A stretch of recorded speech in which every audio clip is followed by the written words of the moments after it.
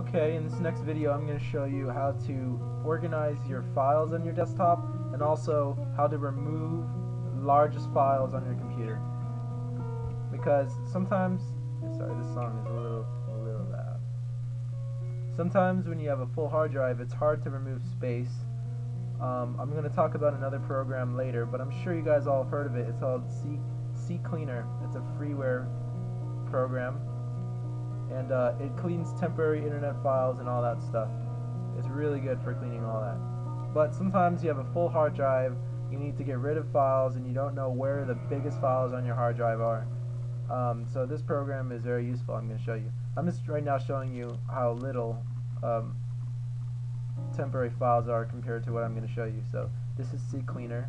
It's a good cleaning program, but there's only 30 megabytes to be removed right now. Let's show you something else.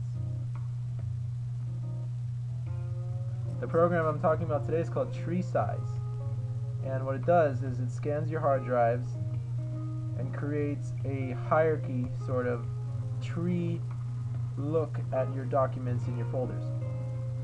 So it's running right now. You can see by this blue bar here, and it's creating a list of files and folders that are on my C drive and their size. So I'm just going to let this finish and then I'll talk to you about it. Well, actually, I'll just show you as it's going. You can see users, Ryan. This is where all your documents are usually located. Like my documents folder in Windows 7 is under C, your username, and then documents. So for me, this is kind of odd because I usually don't store my stuff in documents. You can see I have a 1.5 gigabyte file, and it's a sound set for something that I really don't use. It's a program for recording audio. It's kind of like Sony Vegas, and it's basically like DJing, and I don't even use it, and it's like 1.5 gigs of space. Like that's very useful to be able to find that, like without even, I would never have noticed that I had that big of a file. So if I was running low on hard drive space, which I'm not, that's something I would do, is clean up that folder or get rid of that program. And this is really cool because, you know, program files, sometimes you want to uninstall programs that are like the biggest ones, and I don't know if Windows XP or Windows 7 has a size category, but I'll take a look real quick. But I don't know. It's got installed on. Yeah, it has size as well actually, but it's not very accurate, is it? Because where's Adobe? Yeah.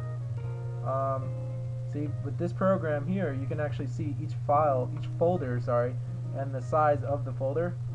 So you can obviously see the biggest folder is Adobe, and that's because I have the Adobe Suite. And this is something I'm going to talk about in the future as well. Is personally, I'm a newfound believer. I'm a Christian, and the next step for me is to stop downloading internet files and torrents, and stop stealing software. And I've been doing that ever since I was like 17 or 16. So I've got a history of it, so it's something I'm trying to get rid of and something I'm trying to stop. So I'm making the switch. I used to use Photoshop. I still have Photoshop, but I'm going to start uninstalling this stuff, and I've made the switch to GIMP, and I'm going to start making the switch to like more freeware programs. It's actually a resolution is to do all freeware by 2010, and I haven't reached Snagit, so this is still the this is still the trial version. I'm working on becoming legit here, so yeah, I got off track a little bit. Anyways, Adobe, that's the biggest folder, and you can see where the other folders that are large. And you can do this for all your drives. So, D drive. Yeah, freeware is awesome though. Freeware's tools are actually pretty fun. I just installed Linux on my computer, on my other computer, so I'm excited to learn how to use that. But so I've got 10 gigs of George Carlin that I'd like to get rid of maybe if I don't want to watch George Carlin anymore. That's a lot of space. I hope you can just like you know, see what I did here and play around with this program, and hope it helps you, especially guys with smaller hard drives. So take care. Thanks.